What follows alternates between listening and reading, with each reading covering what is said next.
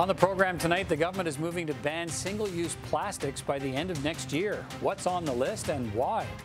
The Prime Minister faces more questions about the federal response to the pandemic.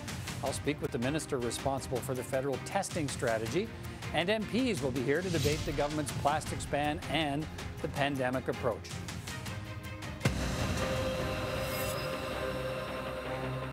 And we'll begin tonight with the ongoing questions about the response to the second wave of COVID-19. New cases remain high in the two big hotspot provinces of Ontario and Quebec, and all provinces are looking at ways to expand testing and speed up the processing.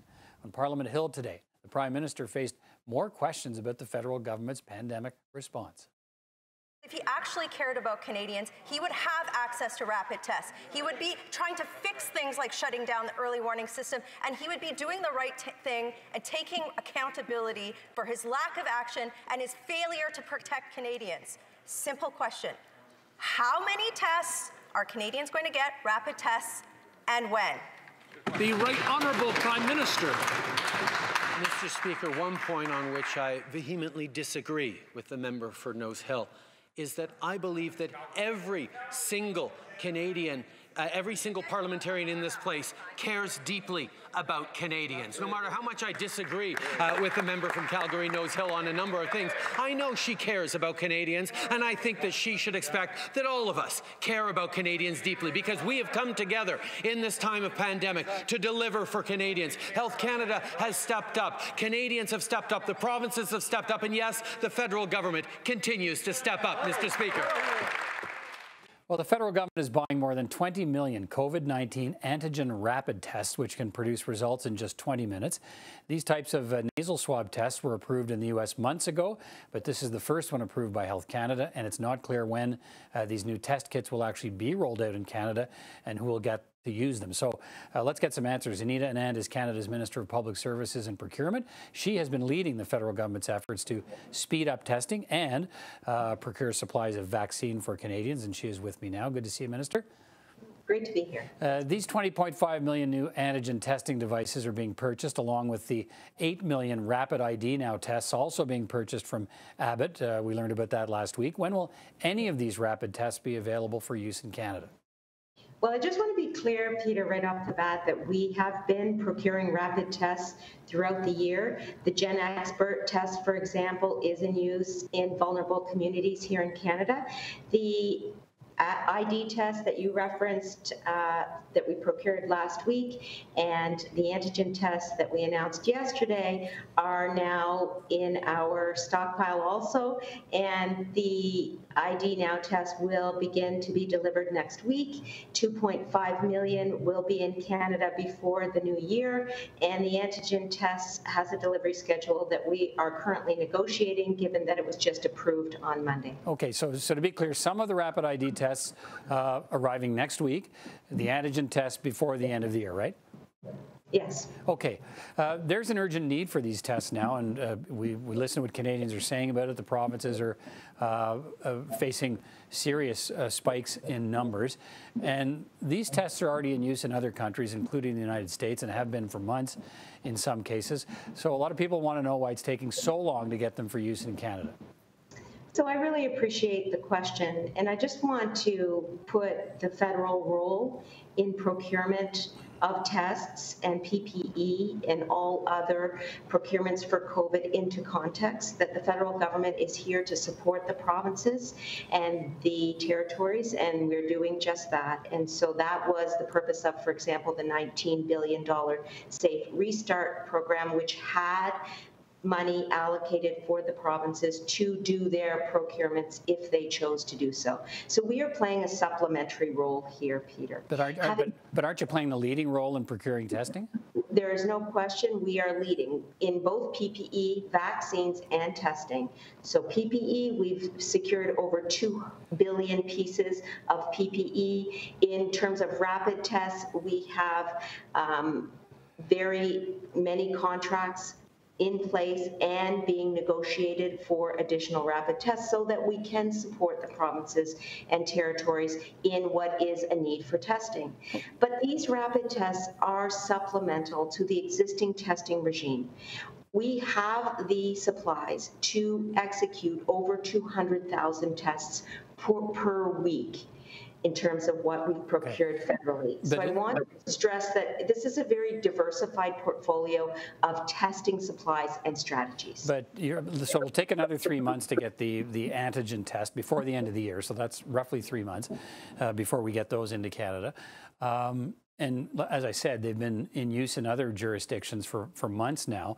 And I guess you could only start ordering, I guess, trying to figure out how the process works. Did you only start ordering them when Health Canada gave the approval? And if that's the case, are you frustrated that it took so long for Health Canada to give the approval? It's a great question, and it does touch on what is the process and what is our approach. So certainly all of our contracts are conditional on the receipt of Health Canada approval, and we are making sure that we have those contracts in place so that we can execute very quickly once Health Canada approval is forthcoming. Okay, but in terms of the process, because you're seeing more questions today in Parliament, the questions are all about why is it taken so long, and I guess I'm wondering whether you're absolutely okay with the Health Canada approval system, or whether you wish it had moved more quickly, given the same tests we're using have been approved in other countries. Well, I do appreciate the question, and I understand where it's coming from.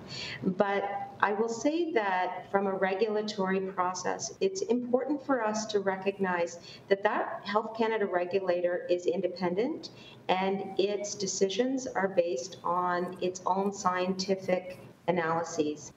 And I, as the Minister of Public Services and Procurement, don't have any impact on that process. So there's a need for us to understand that the decisions Health Canada is making are based on science, and also a need to understand that innovation in technology relating to testing is also important.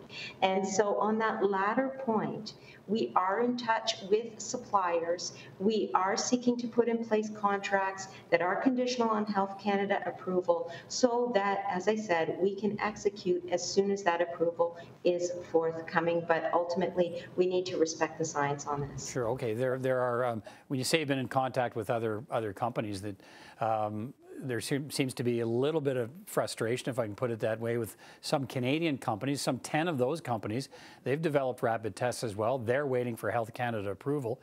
Are those Canadian companies getting serious consideration for their tests as well, or are we only looking at companies from outside Canada?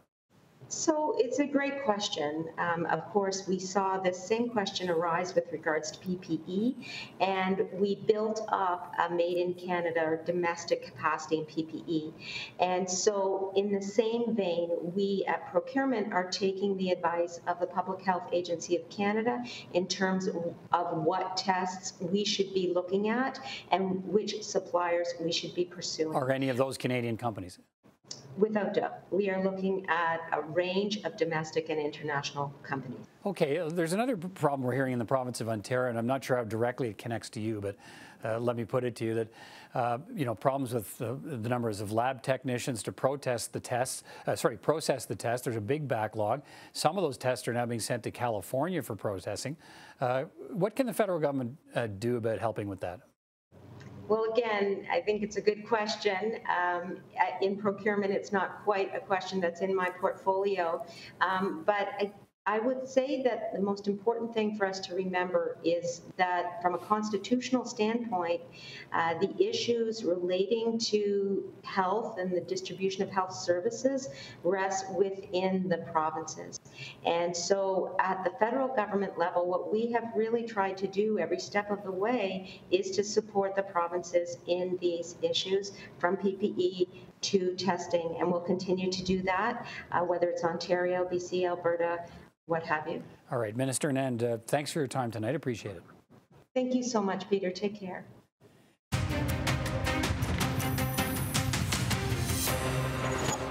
The federal government is pushing forward with a ban on single-use plastics by the end of next year. Right now, Canada recycles less than 10% of the 3 million tons of plastic it produces each year. The ban will target 6 products: plastic grocery bags, straws, stir sticks, rings for 6 packs of drinks, plastic cutlery, and takeout food containers made from plastic that's hard to recycle. Those 6 items make up less than 1% of the plastics manufactured in this country. Stephen Guilbeault is the Minister of Canadian Heritage and a long-time environmental leader in this country. He was part of the government's announcement today. Minister Guilbeault, good to see you again. First of all, thanks for taking time to speak with me. Your government is banning just 6 plastic items in this announcement today. Why those items and not so many other plastic products that end up in our landfills? Well, today's announcement is much broader than just banning certain plastics. I mean, what we're aiming to do is really to greatly improve recycling in Canada and the products that we recycle or that we can recycle that we're not recycling right now. These 6 products that we're banning because they're very difficult or expensive to recycle. And that there's lots of very viable and affordable options instead of these products.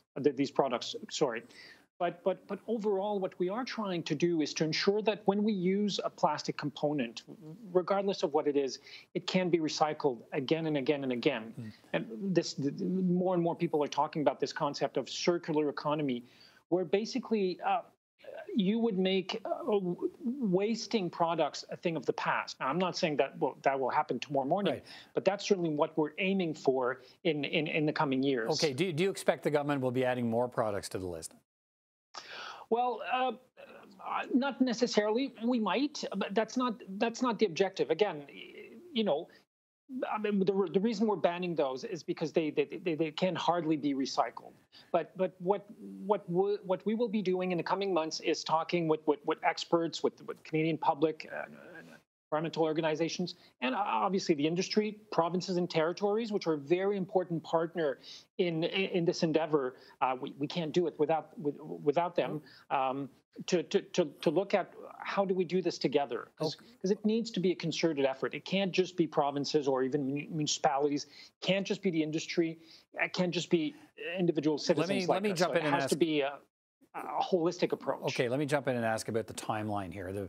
And I guess some people will hear the announcement today and say, like, why is the ban taking another year to implement when those 6 items that have been named, the discussions, consultations with manufacturers, it's already happened. A lot of those products are already being phased out by the manufacturers themselves. That's so why another year? It's really the regulatory process we have to go through in order to ban and to put in place this overall strategy. So it is being done largely to the Canadian Environmental Protection Act, which we call CEPA, and they are already provision in that act that very precisely describe what the Environment Minister, my colleague Jonathan Wilkinson, has to do in order to get there. And these things take a bit of time, but Jonathan said it this morning, like, if I can do it faster, I will do it faster. Okay, when are we going to have national targets and standards for recycling as part of your government's promise to have zero plastic waste by 2030? When should we expect to see those? Well, to give you an idea of how far we have to go, so right now, about 9% of plastics are recycled in Canada. The European Union is striving for 90%, and we think this is what we should be striving for as well. Minister Wilkinson this morning said that he's confident that in the next 12 to 24 months, we will have a plan negotiated with provinces and territories, which would enable us to really increase our recycling targets for plastics in Canada. All right. Is it still the government's intention to designate plastic at some point as a toxic substance? Tell me about that. Well, and I know some people really in the industry are hurt by that. This is just basically the way that specific piece of legislation is done. Like, it's a label in the legislation, which goes back to when this bill was first introduced, and toxic substances were really these things that were like very directly harmful to our health or the environment. Over time, we've added substances to that list, which would include, for example, greenhouse gas, which are not, from a chemical perspective, toxics, but have very harmful impact on the environment. And now we would be adding these plastics. But as Minister Wilkinson said this morning, listen, if it's if the issue is the label of that category, we can work on that. So what you're saying, if I hear you right, what you're saying is the labeling it as a toxic substance, if that's what's going to happen, sounds like it is to allow the regulation of some plastics, but not suggesting all plastics are evil. Exactly, totally.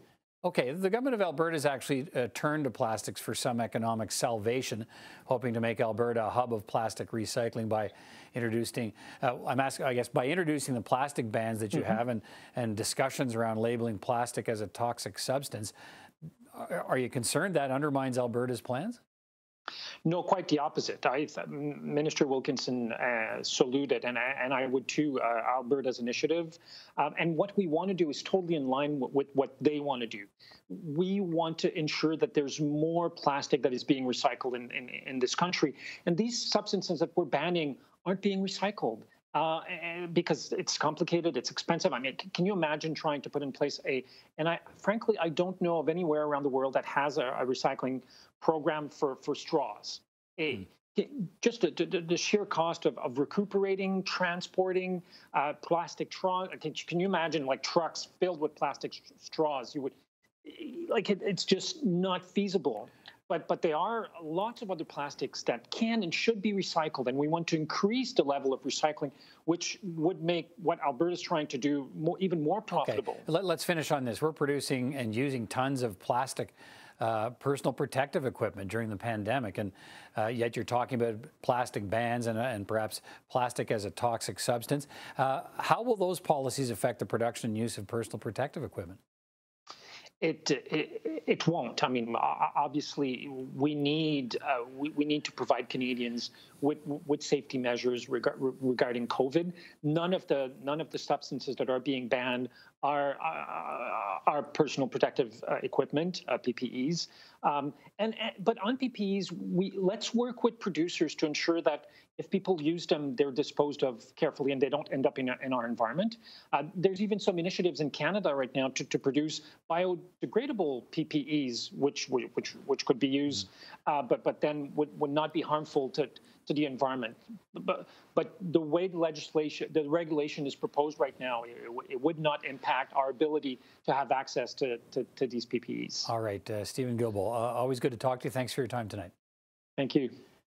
In Alberta today, the province's energy minister noted the limited scope of the plastics ban announced by the federal government today, but also warned against federal interference in provincial jurisdiction. Part of our recovery plan in Alberta is to incent and to bring in more petrochemical activity. That includes manufacturing plastics.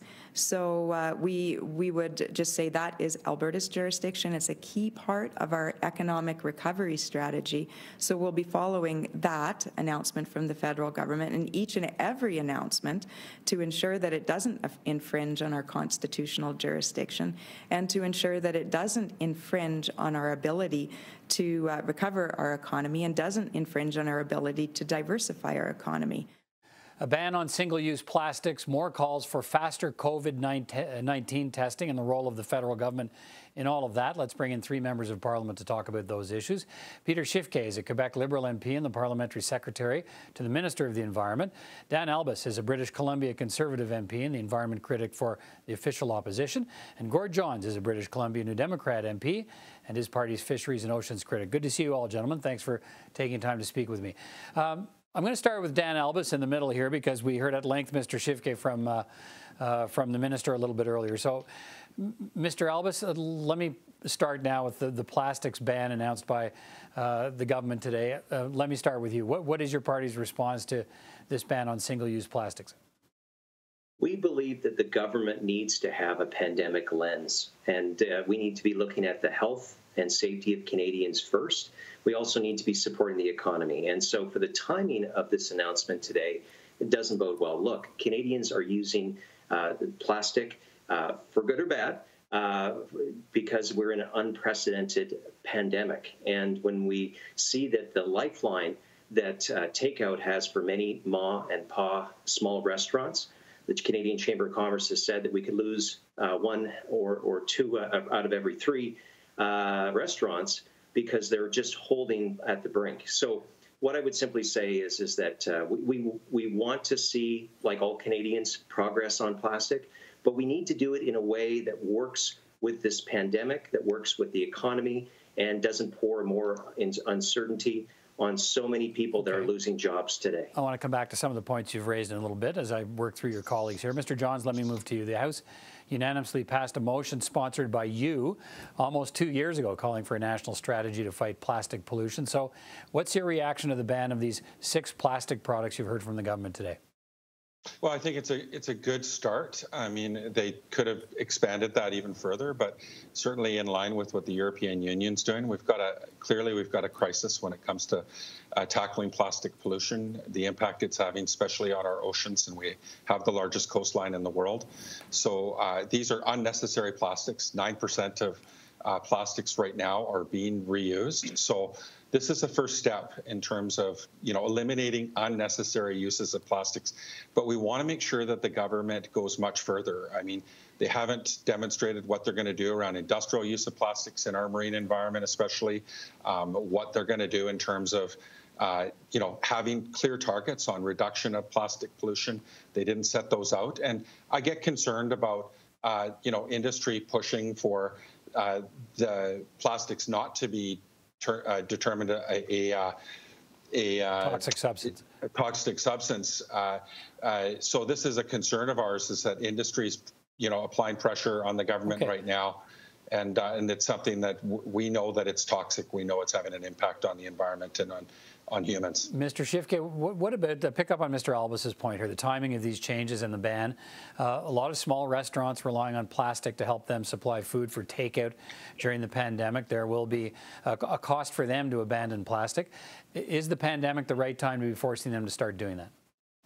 Well, I think 2 things need to be pointed out. The Conservatives like to try and scare people. There's 2 key points here. First of all, we made it very clear in the announcement that this would not affect PPE, personal protective equipment. We want to make sure that Canadians always have access to the gloves, to the masks, and any other equipment they need to keep them safe during this pandemic. And also look at the timing. We've announced that we want to get this done, the regulations in place by the end of 2021. So we're not talking about something that we're doing right now during this pandemic. We wholeheartedly agree that we don't want to put any undue burden onto restaurateurs or business owners during this pandemic. But the one thing we have to keep in mind, and it goes to my NDP colleague's point, is that every year that goes by, we are putting 33,000 tons of plastic waste into our forests and our rivers. He pointed out that 9% of what we actually put into the recycling bins, the blue bins that we all use, is actually recycled. A full 90% makes its way into land. What I'm asking though is, what about the impact this might have on small mom and pop operations trying to stay alive during the pandemic?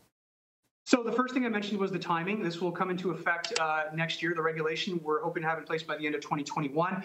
With regards to the 6 that we chose them for 3 main criteria: harmful on the environment, difficult or costly to recycle, but also that there were readily available alternatives already on the market. And I know that many organizations, many companies, small businesses or larger ones, have already made the shift over to alternatives. All right, let me use that as a jumping off point. Mr. Albas, these products are starting to be phased out anyway by the people who use them, and there are alternatives to all of those plastic items, the government says. So how much of a burden will it actually be for business?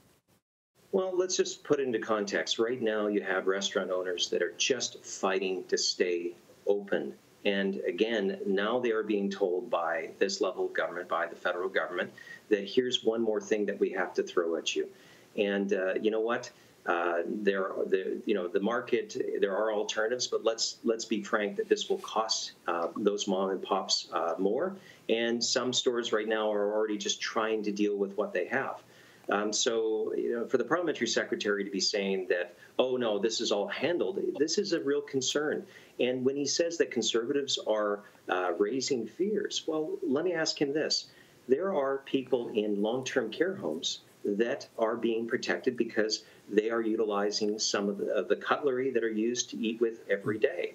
So to dismiss those concerns about public health, and demonize us for raising legitimate questions. Look, Conservatives want to see the better recycling. We want to see working with provinces, and we want to see a phasing out of these products. Okay, because it's the right thing to do. But in terms of process, time's running short here. Questions about how the government is carrying this file. Okay, Mr. Johns, quickly to you now. Then I want to move on to another quick topic. Do you see problems here for small business in dealing with this? Well, what we're hearing from many small businesses, they're already moving towards this. This is legislation that they knew was coming, and I don't believe it's going to be putting anyone out of business to change from a plastic stir stick or a plastic straw to one that is much more environmentally friendly. They didn't even look at coffee lids. They had an opportunity to choose alternatives to plastic coffee lids. And I don't think that Tim Hortons or any business, the local coffee shop, is going to be going out of business by moving towards something much more sustainable. Mr. Schiefke, just shifting gears here, let's discuss the federal government's efforts to provide more testing devices for COVID-19. Still lots of lineups. Government's investigating now private clinics that have started offering these tests for a fee of between $50 and several $100s in some cases. Should Canadians who can afford it be allowed to pay for those private tests and skip the lineups? Well, I think we need to be very clear. Charging patients undermines equity. It goes against the very values of our universal healthcare system. So the Prime Minister spoke directly to the Minister of Health about this, and she is looking into it, and she's conducting an investigation. The reality is that we want to make sure that every single Canadian, regardless of their financial situation, has access to the tests that they need. We've been working collaboratively with the provinces and territories to make sure they have access to those, with just in the last week announcing over 27 million rapid tests that have been secured, that are on their way, millions of which will be arriving next week. We heard that from the minister a little bit earlier. So the answer is no, Canadians shouldn't be allowed to pay for the test privately. Mr. Albas, what's your view? Well, let's look at it. Germany and Japan have had access to these rapid tests for a long time. People right now are putting their own health and putting their own jobs at risk by having to wait in these long lines. They don't even have the opportunity for a test because the government has been so slow on this file. Look, Manitoba. Okay, should you be allowed to pay for a private test if you can afford it?